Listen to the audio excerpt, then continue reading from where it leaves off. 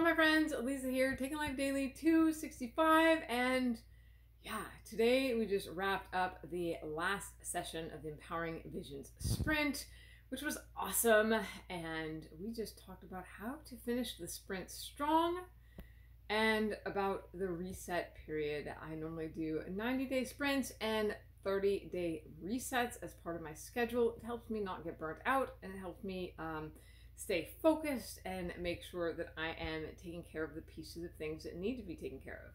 And so we just talked about that and a little bit of all the wins that we did, and yeah, just awesome time with great people working on progress, working on going towards a big goal, vision, or dream.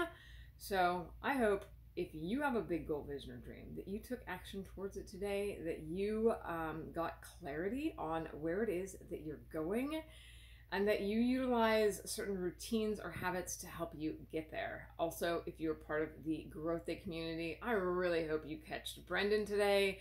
He was just dropping some bombs as far as how to improve your fitness.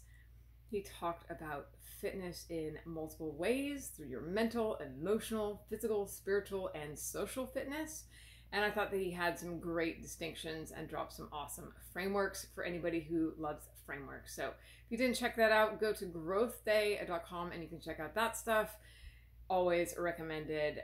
Yeah, just Growth Day helps me be my best. So yeah, cheering you guys on. Hoping you are ready for an awesome week and the best week yet. And looking forward to chatting with you guys tomorrow.